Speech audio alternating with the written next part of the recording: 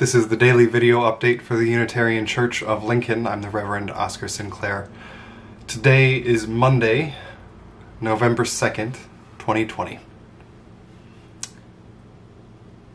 Somewhere between 50 and 100 people watch this daily update most days.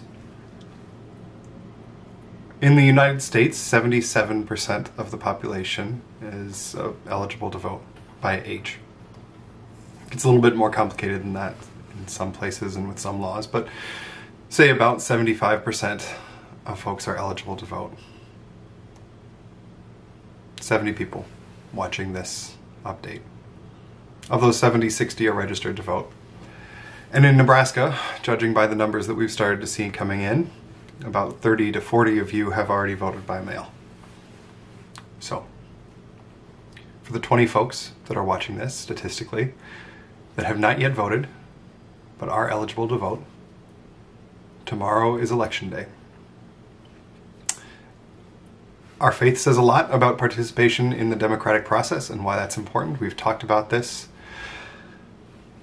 at length on Sunday mornings and in daily updates for the last months and years, so you don't need to hear me say it again. Go vote tomorrow. Just go vote. And then once you have, we'll talk about this tomorrow, but do what you need to do to take care of yourself afterwards. That's it. That's the update for today. Participation in a democracy is central to our faith. Tomorrow's the day that you do that. So go do it. See you tomorrow.